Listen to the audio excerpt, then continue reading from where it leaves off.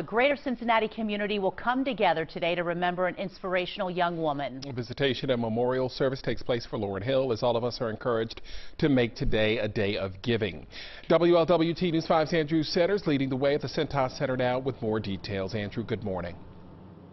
Good morning, Mark. From her first bucket as a college basketball player to the final goodbye, the Cintas Center here on Xavier University's campus will once again play an important role in the life of Lauryn Hill. She served as an inspiration for so many people, and today thousands are expecting to turn out to say goodbye.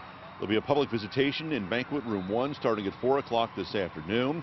Then things will get underway for the memorial service. Doors will open here at the Cintas Center at 6 o'clock for that. The service begins at 7 p.m. People have been mourning Lauryn's loss since Friday. It was a quiet and nice day to come and remember her, where part of her dream came true with her last game. And we are sad that she left us, but it's a big legacy that she left behind. I never met her, but it touched her very close. I feel, somebody from home. Her word was never give up.